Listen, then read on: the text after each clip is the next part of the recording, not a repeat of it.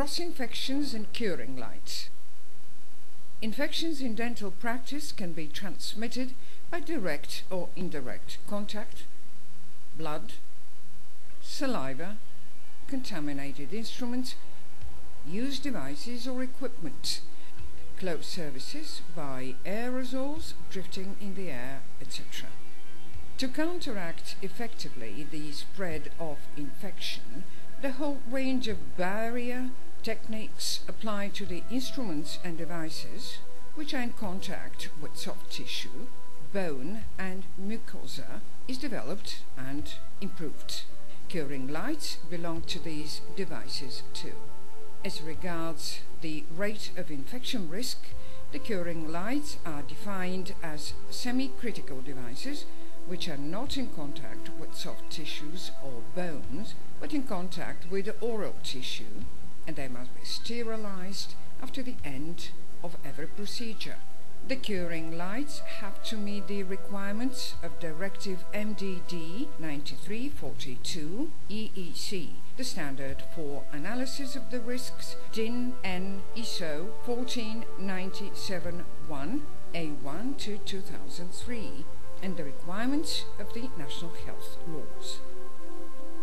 Breach of these requirements leads to serious risk of transmission of microorganisms such as Staphylococcus, Streptococcus, Pneumococcus, M. tuberculosis, viruses of influenza, hepatitis, HIV, herpes, diphtheria, etc.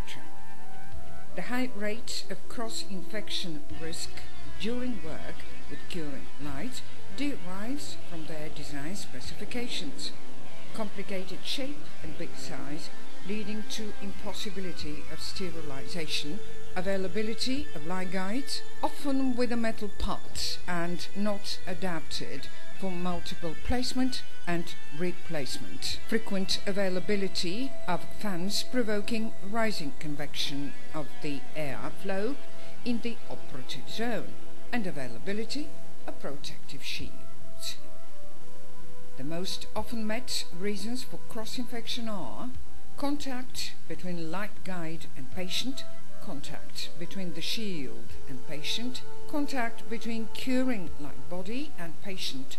The breath of patient causes the contamination of the surfaces of light guide, its metal part, the shield and its rubber ring, and the body of the curing light.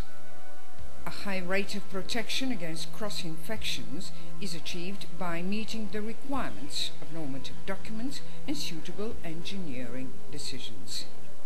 The curing light Lead Energy B is the first one meeting these requirements.